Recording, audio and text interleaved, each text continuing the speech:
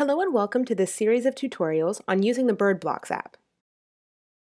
Throughout this series of videos, we'll be taking a look at some of the basics for using your Hummingbird board, along with a Hummingbird BLE adapter and BirdBlox, covering basic setup to creating your first program. In this video, we'll be covering the basic setup with your Hummingbird and the BLE adapter. We will start with your Hummingbird firmware burner.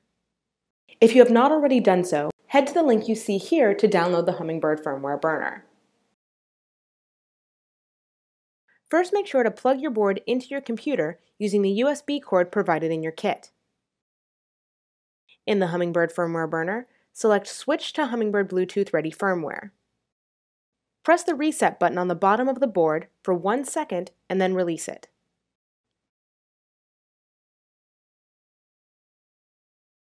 You should see a message stating that the firmware uploaded successfully. Also, the status light by the USB port should be slowly fading in and out. Now unplug the USB cable so that the Hummingbird is now off. Now let's attach the BLE adapter. On the bottom of your Hummingbird, locate the 2x3 pin connectors. The Hummingbird BLE adapter will connect to these pins and the bottom 4 pins on each side of the board. Place the module on the pins and gently slide it into place.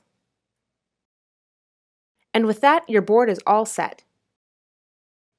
In the next video, we'll work on connecting your board to the BirdBlox app.